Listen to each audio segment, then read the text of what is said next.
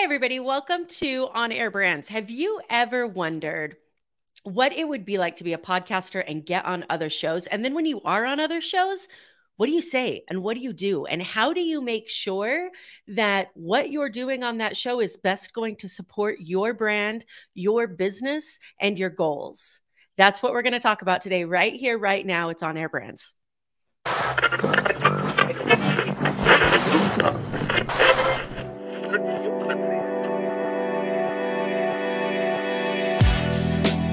Tuned in to the On Air Brands podcast.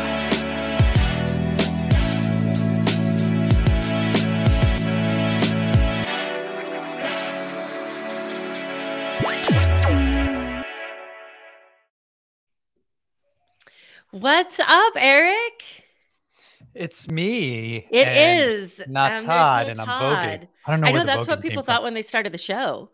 And like when the On Air Brands thing came on, and I was like, man, I expected it to be longer than that. So I'm just sitting here and I'm like, oh, wait, that says live. That means Todd. That's what I love about live. It's like it just brings this energy, and I don't know. It's just fun. It's so true. And you know what? That ties in so much to what we're going to talk about today, because the imperfectness that goes on with live shows in a way allows people to relate more to you and to your mission and to your brand, which is what we're all looking for when we go on podcasts and when we're all connecting. Like, I know so many people focus on editing, which is important in its own right, but editing out all of those imperfections can sometimes hurt you more than help you, you think? So true. I was just talking about this last night. Someone asked me, do you think that what you're doing has really elevated your game, like public speaking? I'm like, there's no words to describe how much this helps you overall on just your speaking ability, your ability to convey messages, clearly and efficiently. It's pretty wild, because what you're doing is you're going to the gym, right? But it's your mouth, it's your tongue, it's your muscles, it's your thoughts. And I actually told him that it's actually something where if you get too good at it, you're unrelatable. And I'm very conscious of that. Like, I don't ever want to be too polished, Amber, where now people are like, something a little off about this guy. You need to mess up, to your point, and you need to stay real. Yeah. And then, this is completely off topic, but kind of on topic. So I'm going to say it anyways. This is also when we're looking at getting in front of people and getting on stages, and we have that, little voice in our head that says, but this person always does it better, and this person knows more, and this person has more experience. That person isn't relatable to the person who's just starting, for exactly what we just talked about. And they need that middle person, which is many times us, that's in between that super polished and experienced person and the person that's just starting. And so I see so many people. I was at an event, Thrive, in Vegas 3 years ago. And I remember hearing, we need multiple messengers for the same message, for that reason. And it always stuck with me. Yeah. I love this topic, and I love how people are. So we know the saying that the number one feared thing is public speaking. Right? Number one, and number two is death. And I love Seinfeld's bit that means the person giving the eulogy would rather be the one in the casket because he's worried about public speaking and what people think. And that's the thing is, how do you exercise? And we don't need to go down rabbit holes on this one, but this is really a challenge for most, is how do you exercise getting all those thoughts out of your head when you're talking? Yeah. Like, what does my nose look like? How is my hair? Do people judge? Are they judging my shoes? Are they judging my, whatever it is? When you start that cycle in your mind, then you're going off track of your topics and your message and everything you're trying to do. And you're overly concerned with, like me, with my hand movements and doing all this stuff. Yeah. I will short story really quickly before we dig into a little bit more of the little tidbits of what to do as a guest. I will never forget the moment that switched for me. And it was extremely emotional. I had been doing my NLP work. I had been going through all of my training certifications. And I remember at the end of every one of our certification classes, we would get the opportunity to stand up and talk about what that class experience was for us and what some of our biggest breakthroughs were. And I remember this would have been November of 2 years ago. And I remember sitting up there talking, and all of a sudden I started crying. And my coach said, "What's wrong?" And I said, "It's quiet." And she says, "In the room?" And I said, "No, in my head." Wow. It was like all of those voices that say these people don't want to talk to me, that I shouldn't be up here. You know, exactly what you just said. Are they worried about what I'm wearing? Am I wearing the right thing? Am I standing the right way? They were quiet. It was gone. And so to answer your question, I think that it's doing the work. Yeah. You know, so, you know, moving this kind of into what we're going to talk about today. You have a podcast, you have a business, and now you want to be able to get that out, and you're going to go on other shows. How do you find the right shows? How do you show up right on those shows? How do you make sure your message is all put together? I think these are all really amazing things that podcast hosts don't always think about because we don't allow ourselves to switch. And I think that when we do allow ourselves to switch, then we make ourselves a better host and a better guest at the same time. Yeah. There's nothing more powerful than that, Amber. I'm so glad you chose this topic today, because people don't talk about it enough. They don't exercise it enough. They don't implement this strategy enough. If you have a podcast, and oftentimes, you know, people ask us every day, like, what's the ROI, or how do I grow my show? How do I get it so that it pays for itself? Well, there's a lot of strategies, but one of the number one strategies that people don't implement is guesting on other shows and talking about not just yourself, but eventually your podcast. What's the best way that people can reach you? And then you could talk about more than corporate. And say, what better vehicle to use to promote your show than another podcast? Because now people have their headphones on. They're already listening. They're already podcast fans. Now they just go to another show, always looking for new shows. Yeah. It's awesome. Yeah. So let's start with the beginning. How do people pick shows? Like, if you're a podcast host, what do you think is the most important consideration that someone needs to think about when they're deciding whether or not to guest on a show, or deciding whether or not to reach out to somebody to ask to be a guest on their show? So one of the amazing things that's happened over the past couple of years is everyone in our space probably more likely has a show now. So a lot of the people that you're interviewing most likely has an opportunity for you to be on their show. Now, we used to call that show swapping, right? And it always sort of felt disingenuous to just say, "Hey, Amber, can you be on my show?" And then we'll just swap. I mean, that's fine. But those are the first people that you can actually reach out to, say, "Hey, I had you on my show back in the day. Would you mind? I'm doing a little podcast tour." That's a great way, because now you're building your network, you're re-engaging, and you're having the conversation, and now they're paying you back. Right. Yeah. So it's really cool. I mean, that's the first thing, right, Amber? I mean, I think that's pretty obvious, is leverage your network and start asking people that you already know. Yeah.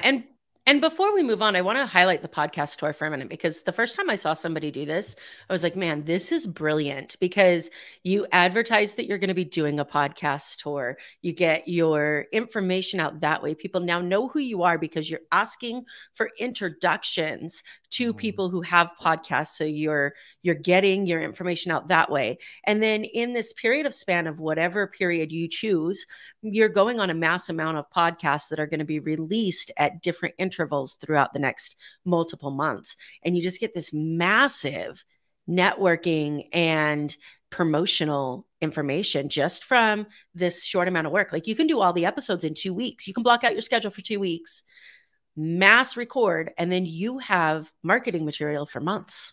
Yeah. And more likely than not, you're going to get all this marketing material for free, basically, because the podcasters will promote your podcast episode and appearance. And that's a lot of social media content being created for you with, like Amber said, very little work. Now, I want to add also, where you really throw gasoline on the fire is when you hire someone. to help you get on shows. So podcast booking agencies, we have a couple people on our team that do this, whether it's in the real estate investing space or just business entrepreneurship in general.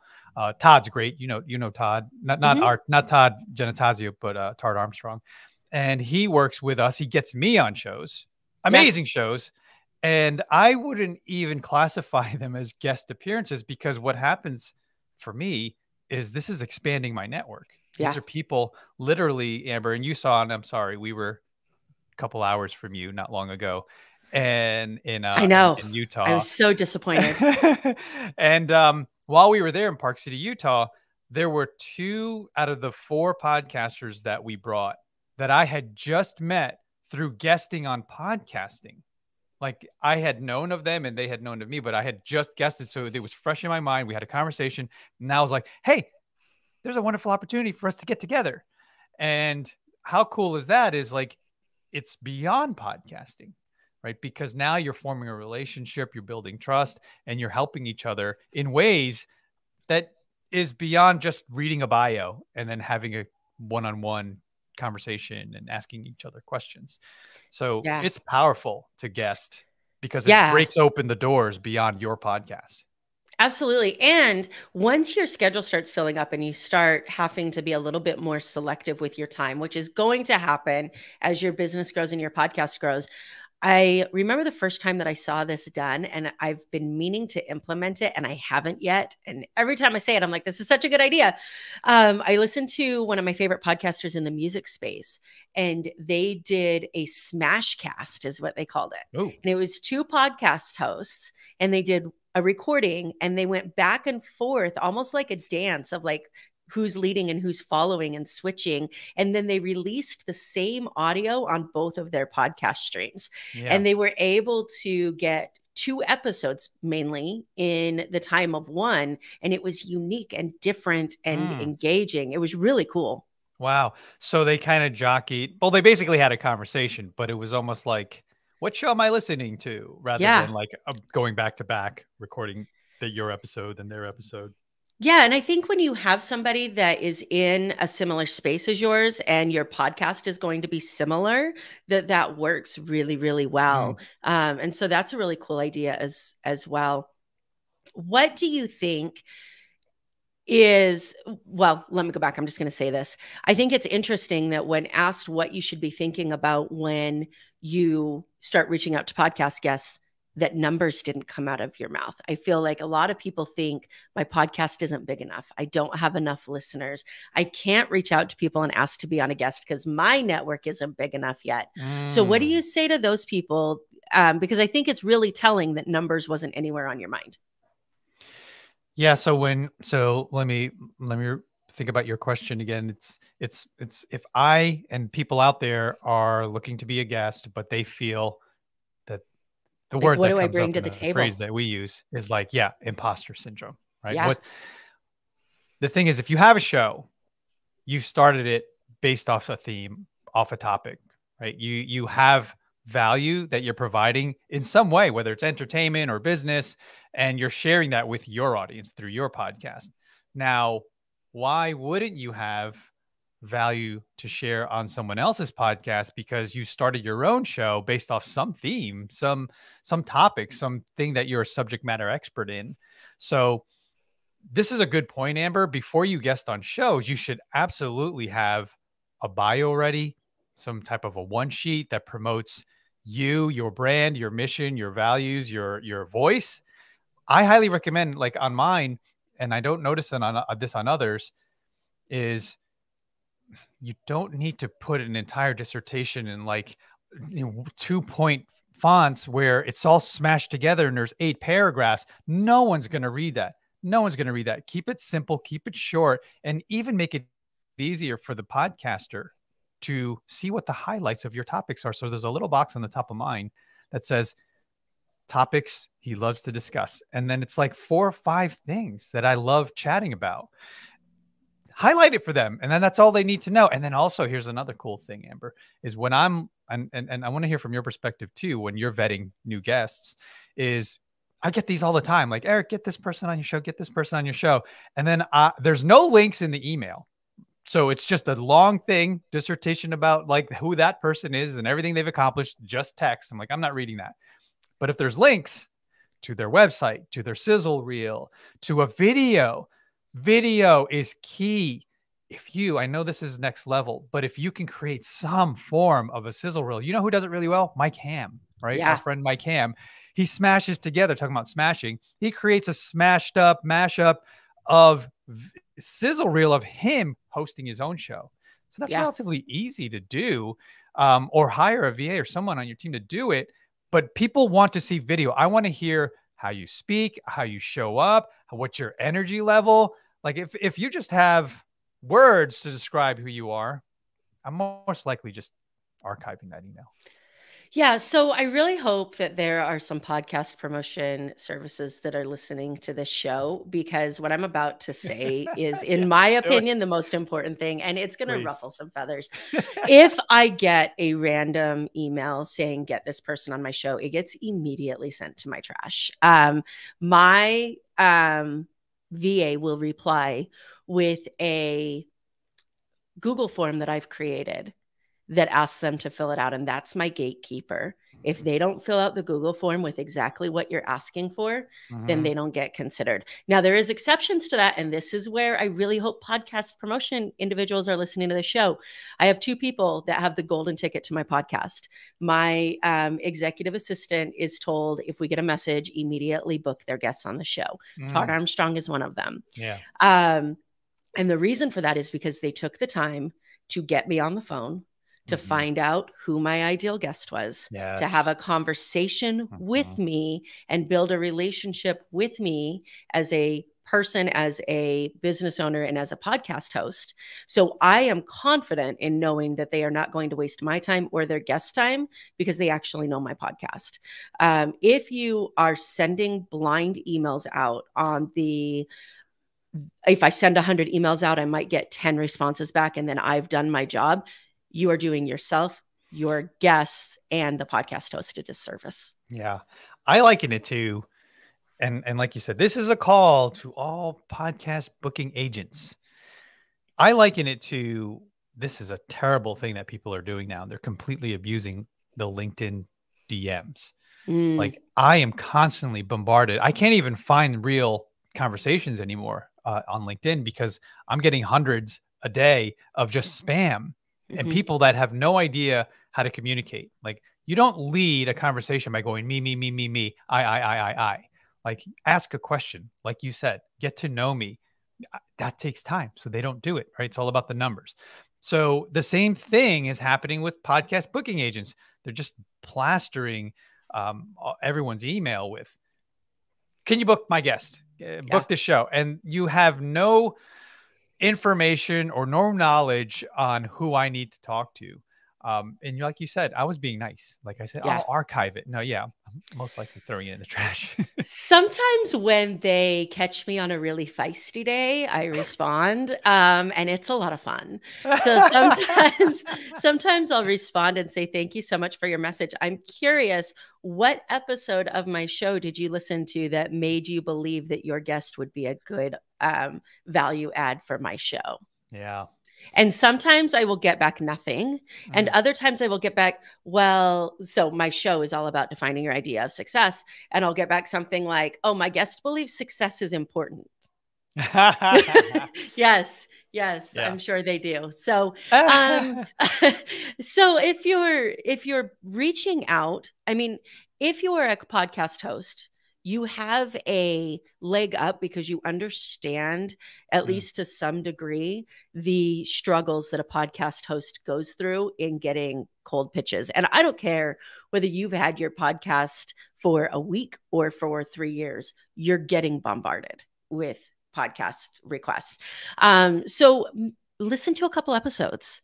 Have a real conversation with the host about what you liked and what you didn't. Leave them a review on Google or on iTunes. If it's a podcast you really want to be on, if it's somebody that you think is really going to level up your business, give them value before you ever ask to be on their show, I think is one of the most important things. Yeah, 100%. So now we're on the show. We have hit record. How, and this is a loaded question, so we'll get what we can in this. How does a podcast host switch to a podcast guest and allow somebody else to run the show? That's what I'm experiencing now, Amber. This is great. Like, I'm like, man, this is nice. I'm in the passenger seat. Although, you know, we play well because we've known each other for a long time. So it's kind of go back and forth and co-host. But this is your show. This is Todd's show. So it's fun to be a part of it. It's interesting because when you flip the script, it's so second nature, especially if you've recorded, you know, like 50, 100 plus episodes. You ask the questions, you drive the conversation. Now, also, what's interesting is you should have, if you're doing it right, developed a muscle and a way to understand that you need to pause for the other person to talk. I have been guilty of this. If I listen to old guest appearances, I've rambled on, and I'll time myself now. I'll go back to those episodes. I'm like, man, I talked for 4 minutes, 5 minutes straight. And I've experienced that with other guests where I'm like, you need to pause, right? Yeah. And allow the other person, let it breathe. Sometimes I think it's nerves too, you know, so calm down, get, you know, like relax. I think also it's really interesting and important to understand the makeup of the show that you're going on. My show is extremely conversational. So I love it when I had a guest recently where I asked them a question and they were like, well, I want to know your answer first. Ooh. And so like they would ask questions in response and then we would compare answers. And it was so cool. Yeah. If you're on a conversational podcast, then it might be okay for you to sprinkle in some of those types of questions or, you know, push back a little bit. If you're on a podcast that is known for asking the same 13 questions in the same order and getting through those, that isn't as conversational. And first of all, you chose to go on that podcast, so respect the format. And second of all, there's probably a reason they're doing it, and it could be for your benefit as well in promotional material, in being able to get sound bites. There's so many different ways, but I think as podcast hosts, sometimes it's so easy for us to take over a show we're guesting on instead of sit back and just allow ourselves to have a conversation, which doesn't give us the result we want in promoting our business and making people like us. Yeah, 100%. And that level of self-awareness is critical. I mean, it's just a wonderful human trait to have, like always working towards self-awareness so that you can, you know, in the moment, or, you know, very shortly after, like, man, I screwed that up, or I could have improved this, or man, I did that well. Have you ever, it's uncomfortable to do, have you ever reached out to a podcast host afterwards and asked them if they would give feedback on your guesting appearance and whether there was anything you could have done better? That is such a good exercise. I have not done that to my recent recollection. So you've done it. I've done it in writing, and it was not effective.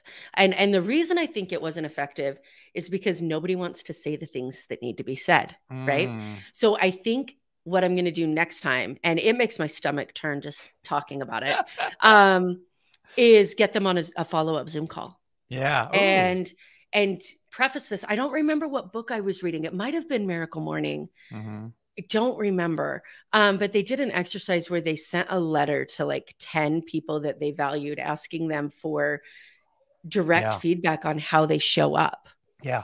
And they prefaced it by saying, I really need you to be honest. This doesn't help me if you're not honest. So I'm not going to be upset with what you say. I'm not going to lash out. I need an honest feedback.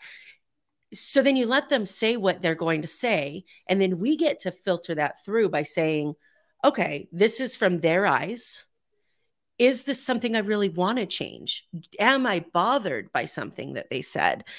Do I think this is a problem that I want to change? And if not, then embrace it and know that that's something that makes you who you are, and it's not for everybody. Yeah.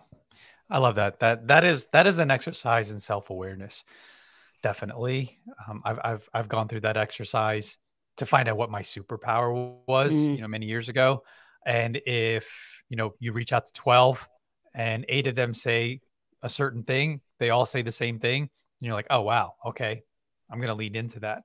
And then also the weaknesses, like you said, finding out like what you're not so great at. And you're like, oh man. And it's funny because what if it's something that you thought you were great at? Yes. And there's 8 people telling you suck at it. Then you're like, okay, maybe I need to stop doing this or get better at that. Yeah. So funny. Yeah. I should start like a challenge. I should start a challenge in like a podcasting community and find out how many people will actually do it. Maybe that will help me actually do it. It's What's crazy, challenging though, with asking a podcaster for feedback on your appearances, you probably don't know that podcaster that well. So maybe they're not comfortable. And then also it's work for them to kind of rehash and revisit and think about like, how can I give, and not everyone is great at constructive criticism. Right? They may be terrible at it and they're not comfortable with it. But I like the idea to improve. I highly suggest going back to episodes you've guested on and listen to yourself, as hard as it is, and start evaluating what are your filler words. What are the things that you weren't succinct, like stories that you told that could have been shorter and clearer? Did you ramble? What were you really good at? Maybe that you lead with that. So there's ways that you can, it's like being in sports and you're reviewing the tape and you're rewinding it and you're over and over and over. What did I do there? How did I do that layup? Like that is the same. If you take yourself seriously as a podcaster, then you should go back and review the tape. I'm glad that you said that, because this would be a great use of a speaking coach to say, these are the podcast appearances I've been on. Mm-hmm. What's your feedback? Yeah. And then you get this outside perspective from somebody who does this for a living. So that's a really good idea. Okay. So we're on the show. We're going through, we've decided to take a back seat. We're being an amazing guest. We're answering questions. We're engaging. And then we get to my favorite question of the show, which is, what's the best way for people to contact you? Yeah. And if you've hired On Air Brands, you're going to have this amazing place for people to go. If you're like some of my guests who I love dearly, you're going to say, well, on LinkedIn, my URL is this. And on Instagram, my URL is this. And they can go to my webpage here and you can click on these 7 links. How do we make sure that we have an offer, that we are set up to receive the awareness and the marketing returns on investment that we're going to get, whether that be an email catch in a value add or something to that effect? What do we as guests need to have to make sure that we are capturing on our time? So true. This is so good. This is such a good question. If you have a podcast, there should be, number one, there should be one call to action. Like Amber said, plastering that, giving a response where you're like, here are the 7 ways you can reach me, is not the best call to action. One single call to action, whether it's your website or it's your email or even your phone number, or if you have a podcast, promote the podcast. You want to bring that tribe into your community. You want to start growing your community. And what better way than to share more ideas beyond that podcast appearance, with them to visit your show every single week. Now that's how, if you don't have a podcast though, and this we also have to get better at, and we've done it from time to time, but not with consistency, Amber, is you have to have something that you're going to give them that's going to continue beyond that show. Yes. Now, whether that's a white paper, whether it's a free PDF or something where it's like, if you need more information, I spoke about this through the entire episode, Amber. Now I want to help you even beyond this. So go to my website, download this for free, and continue the conversation. Yeah, this is, I think, the most important thing, and the place that I dropped the ball for a long time until I got the right marketing team in place that helped me not drop the ball, is people who are going to come find you on social media after a podcast episode. Something that you said in the podcast episode resonated enough with them for them to go to whatever link you gave them and follow you, which means you have their attention. And they are interested in the service or the result that you can provide to them, or at least in knowing you more. So I used to give my community, go to facebook.com, Success Center, and join the community. And then I started realizing, like, why not have a white page that I can give out? What I talk about so much is success. So let's go to, this URL and get this guide that's specifically put together to help you start to have the success you want. That was game changer. So if you do have a podcast and you don't have a white page or a place for them to go where in exchange for something valuable, they give you a way to continue to communicate with them. Yeah. I will venture to say you're wasting your time. Right. And the thing is, so this happens as a result of taking action. I love people that take action. I love motivated people.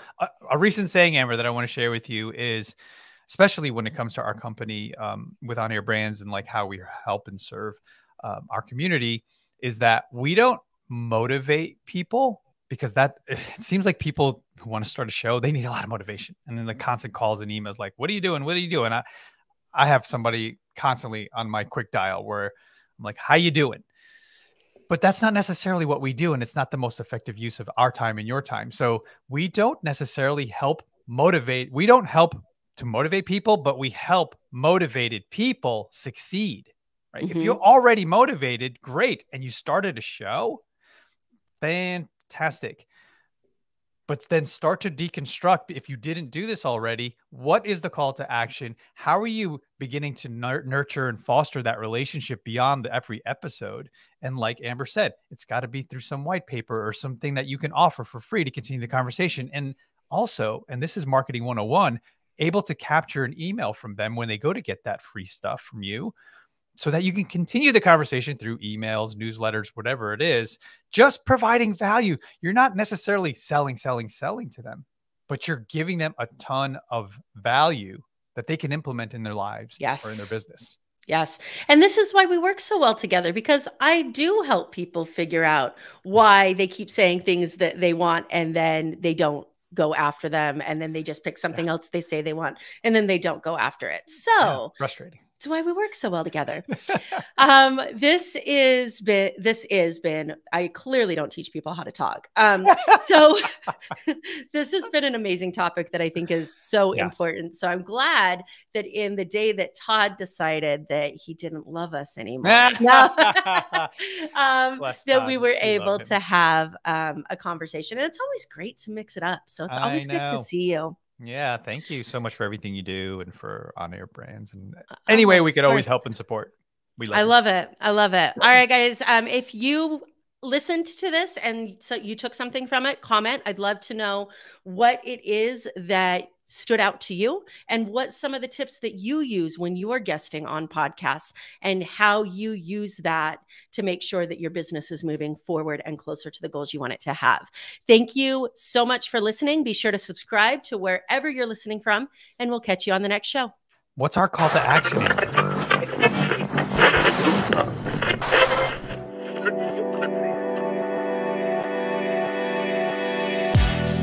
You're now tuned in to the On Air Brands